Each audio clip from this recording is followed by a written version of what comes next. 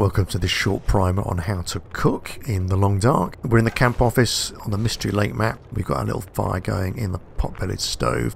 There are two cooking implements you can use here. There's a cooking pot or a reclaimed can. So if I press on the triangle button to call up my main menu, and then go down to Tools, and you will see that I've got a cooking pot up there, and I've got a recycled can down there. I'm going to press X on the cooking pot, R2 to cook, and it's gone on the stove. Then if I highlight it, and what I'm going to do, I'm going to melt some snow in this case. It's given the option of doing half a litre. I can just use the left and right arrows to bring that up to a maximum of 2 litres if I want to. That's an hour's cook. Let's go down to 1 litre. To cook, all I have to do is press X. Now the game has filled the pot with snow, so we don't have to bother about collecting the snow. We've just got to wait for it to melt. So we've got cooking 28 minutes till it's melted. We've got plenty of time on the stove there, got 1 hour 24. If I want to speed this up, I can press X again, and then I can press square to pass the time, and that just accelerates the process. So the snow has melted, but this is non-potable water, so this will give me food poisoning if I drank it now. What I have to do is wait for it to boil, which is 28 minutes away. Again, I can check the time on the stove. Got 55 minutes there. Again, I can press X, then press square to pass the time. And lovely. Now if I left this for another 45 minutes, it would just boil dry. So what I have to do is press X, and I can either leave it, drink it, or take it, and I will take it in this case. And the pot empties magically. So let's just take that pot. So I pressed X to select it. I can press square to pick it up. I'll just put some more fuel in there. So I've pressed X to select the fire, and I'm going to stick in some reclaimed wood. Now the other thing you can use apart from cooking pots is reclaimed tins. Every time you use a tin in the game, the old empty tin will go into your inventory, so you're never really sure of recycled tins. There's normally some lying around. I can't see any. What I'll do, I'll go back to my main menu, go down here. I will press triangle to drop that. So that's now gone on the floor. What I can do is select it using L2. Bring it over to the stove. R2 to cook. So there's two ways of selecting items. If you find them lying around in the real world, you can highlight them, press L2 to pick them up and position them on the stove, or you can put them into your inventory and then select them from there.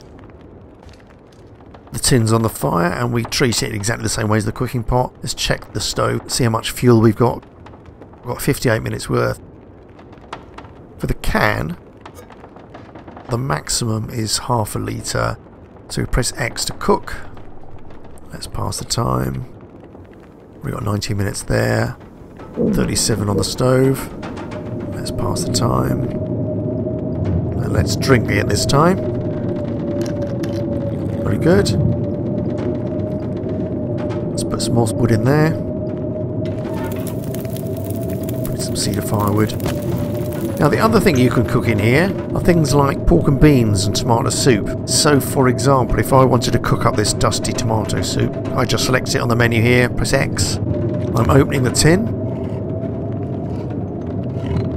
And that empty tin is going into my inventory. It's warming up, 15 minutes already. We've got more than enough fuel in there. So press X again, pass the time, square button, and then I can eat it. Let's take that tin. Again, I selected it, pressing X, square to pick up. Right, let's do some outdoor cooking now. We're at a new location. This is the Carter Hydro Dam. We're still on the Mystery Lake map. I've come here because there's a frozen deer carcass that I'm going to try and harvest. If I highlight it, right, the carcass is more than 50% frozen, and I can't use my bare hands to take it to bits. I haven't got a knife or a hatchet, unfortunately, at this stage of the game. But what I can do is try and defrost it. So if I place a fire quite close to it, and then start this up. Again, we've got a choice of fuels, wood matches, tinder plugs. Let's just do that. book. I've got some accelerant. Yeah, let's save time and use the accelerant. In this case it's lamp oil, and that's giving me 100% chance of success. If you look at the top right of the screen there. So if I just press X to start the fire. Looks like it worked. Yep. And then let's put in some fuel. So that's giving us an hour and 16 minutes. And that is 97% frozen. It was 100% before, I'm sure. Right, it's gone down to 96. So we just have to wait till that defrosts a little bit. Right, it's taken a little while, but now the deer carcass is 48% frozen. So if I select it with X, I'm getting the option of what to take from it. If you look on the left hand side, you've got the meat at the top, and I can decide whether to take half a kilo, or the whole thing. There's 1 unit of hide I could take, and there's guts, and guts are quite useful for making bowstrings and snares, etc. So they're quite handy. We're interested in the meat in this instance, so let's just take a kilo of meat. Oh, it's going to take me an hour and 10 minutes.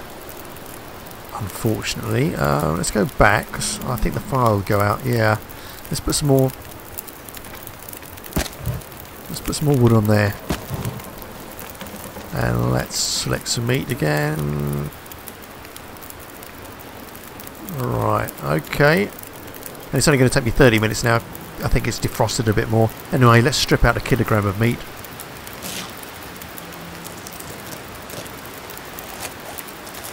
Super. Now, if I go to my food and drink menu, you'll see the meat there. And I can either eat it now, which will kill me because I'll get food poisoning, or I can drop it. And I'm going to drop it with the triangle. There it is on the ground. If I select it now and go L2, then put it on one of these 2 stones. These exterior fires have these 2 flat stones for cooking on. And if I just put it on the right hand side one there and then go R2, that'll start cooking. If I highlight it again, it's 56 minutes till it's ready. That's got an hour and 49, which is nice.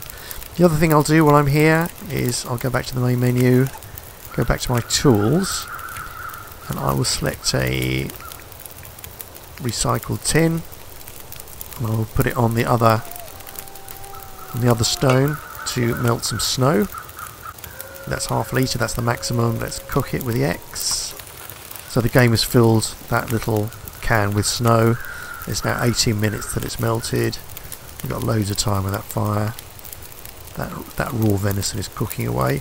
Let's select the tin and then press X again, then square to pass the time. So that the snow is melted, but I still can't drink it. Let's press X again, pass the time. Another 19 minutes has passed. I can now select X and either take it, drink it, or leave it. In this case, I will drink it. I'm quite thirsty. Might as well fill that up again. Cook. It's doing its business. Right, 8 minutes till that's ready. If I press X, again I can pass the time. And that's cooked. And again I can take it, eat it, or leave it, and I will eat that. And that's a good meal for me. Lovely, very nice. Now there's 3 types of fresh food, or mouldy food in this case, that you can eat. You can either kill deer, or harvest these carcasses, or you can catch fish in the lake. They're on various maps. There are either fishing lakes or fishing huts on the seashore, or there's rabbits that you can either hunt or snare. And they're all cooked the same way. You have to harvest them and then drop the meat and then put it onto either the stone on the campfire, or you can do it indoors on a stove. Anyway, I hope you found that useful. Hope to see you again, and until I do, I shall say goodbye. Okay, cheerio.